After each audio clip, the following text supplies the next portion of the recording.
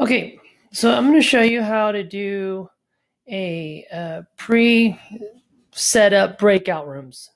So preset breakout rooms, what you want to do is go into, log into Zoom, and you're going to go into meetings, and then you're just going to schedule a meeting.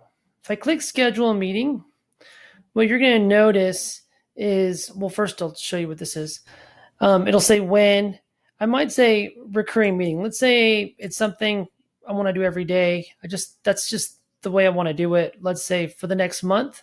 If I want to do it for the next month, I can say daily and say it after, by, and then say the end of the month. Or I could just say, you know what? No fixed time.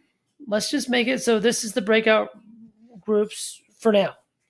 When I do my meeting. I'm not going to do it generate automatically. I'm going to go use my personal meeting ID, and I might do a passcode, or I might have it so my students wait in a waiting room for me to let them in. You decide what you want to do with that. From there, you'll notice down here where it says meeting options. It'll say, enable to join before host. Mute participants upon entry. I might want to do that.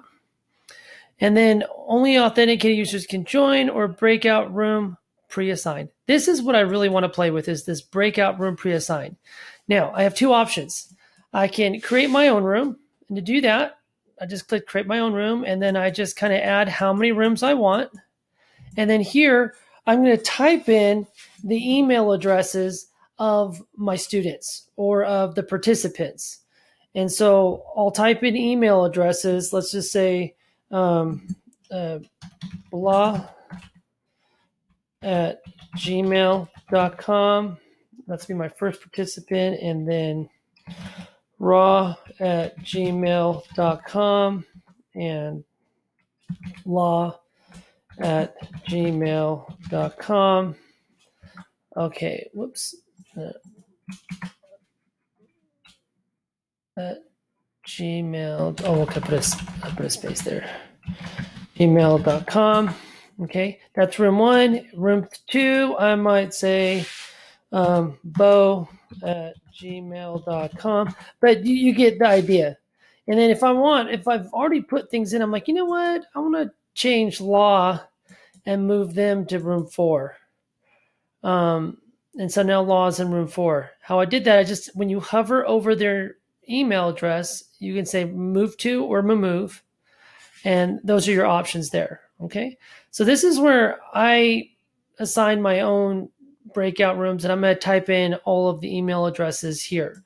So I'm going to delete these.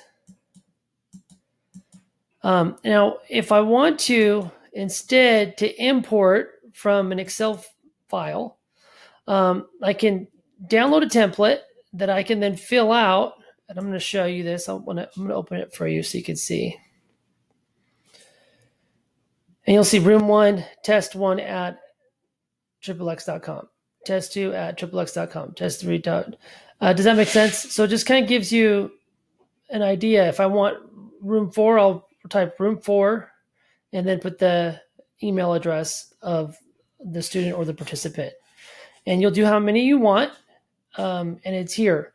So there's your template.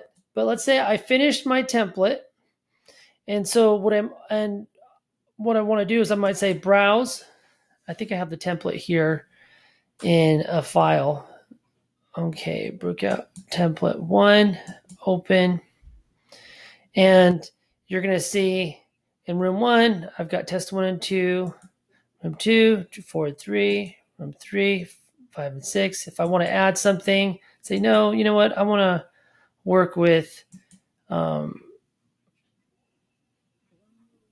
breakout room. Let's do that. So does that make sense? That kind of sets it all up for you. And then I'll press save.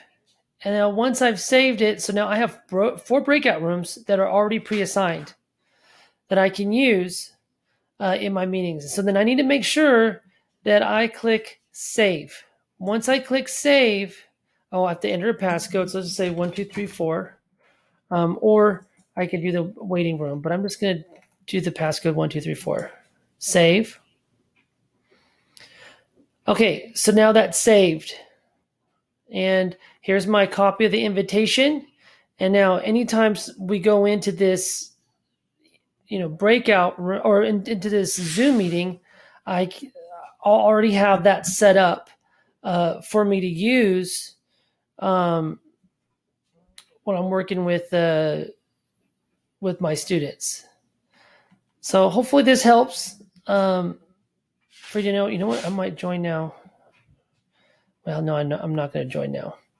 But hopefully that helps you to know how do you create breakout rooms. Yeah, so that's it. Let me know if you have any questions or if there's anything else you'd like to see. Thank you very much.